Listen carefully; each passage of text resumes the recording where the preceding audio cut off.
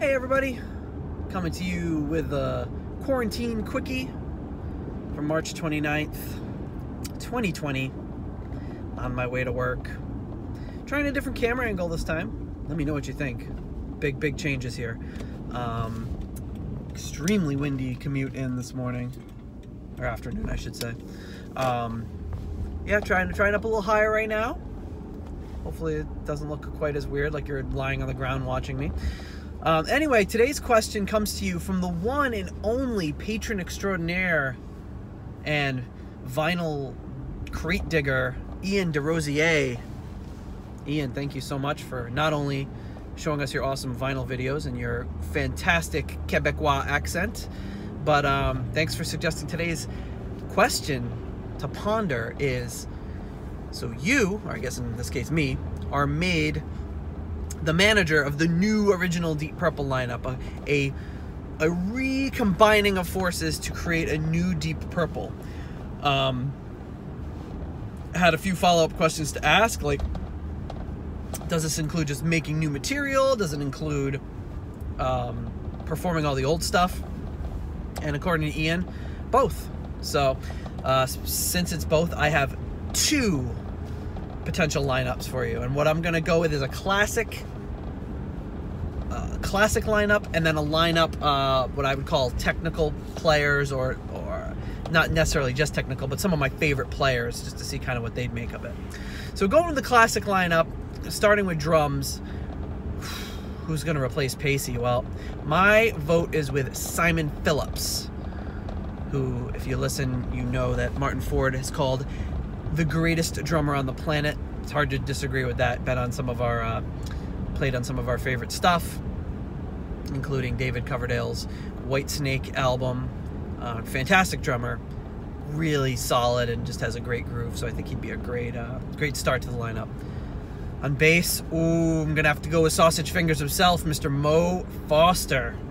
A little bit more, for lack of a better word, busy than Glover or Hughes, but just a fantastic player, doing some nice little, probably having some nice little funky additions to add to the bass line. But one of my all-time favorite bass players, Mo Foster. I think he'd be great. Guitar, this is a tough one, but I have to go with someone who I've often claimed is very similar in style, although he does branch out a bit, similar in style to Mr. Ritchie Blackmore. And that's going to be Albert Lee, who we've heard play with Ritchie on the Green Bullfrog, and who is just a really great guitar player. Captures some of that style, comes from the same school of playing as Ritchie, so that's who I'm going with in guitar. Organ is the one I struggled with the most, or keys, but I'm gonna have to go with someone who was not necessarily going to be the first on most people's mind of amazing Hammond players, but one of my favorite players. Going with someone not quite so proggy, going with somebody who's going to be a little bit more bluesy, and that's Eddie Hardin, who unfortunately has passed. But you know, if we're doing a dream lineup, why not use people who've passed on? Eddie Hardin, love his playing. He's such a great organ player, so that's who I'm picking to replace John Lord. And then the coveted vocal spot of who's going to be able to do Mark 1, Mark 2, Mark 3, Mark 4, and on. Well, my pick is John Lawton. Absolutely phenomenal singer. Uriah Heep, Lucifer's Friend, Butterfly Ball. I think he's just got the pipes. He delivers such an amazing, consistent performance. I think he'd be phenomenal in that spot. And then as a secondary kind of honorary mention, I would say Johnny Gustafson would be incredible. As someone to sing those parts, someone with an incredible voice. So that's my classic lineup. Phillips, Foster, Lee, Hardin, and rounding it up with Lawton / Gustafson. Okay, technical or more kind of virtuoso kind of lineup. And drums, Mike Portnoy. Need I say more? We've seen on his Dream Theater performance of Made in Japan that he can capture the Ian Pace style and swing and groove perfectly. Not to mention the fact he's just one of the greatest drummers on the planet. On bass, going a little outside the box, Leland Sklar, who, you know, is, I feel he's not, you know, necessarily a virtuoso bass player, and that he's not somebody like a Stu Hamm or Victor Wooten or something, or Billy Sheehan, but he is somebody that's super solid, and I think could lay down a really good foundation. Guitar, if you've been following along, you know, probably my favorite guitarist, Guthrie Govan. Somebody who can do anything, but is not just a shredder who's doing sweep arpeggios for 45 minutes. Someone who has an incredible amount of feel, amount of soul and passion in what he's playing. I think I would love to hear what he would do in any band. Keys, my favorite keyboardist at the moment, Domi DeGaulle.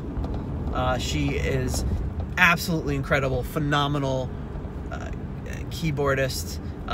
Been following her for a few years, since she was 17, and absolutely outdoing almost anybody at that age. Now she's the, I don't know, the ripe old age of maybe 20, and just phenomenal player.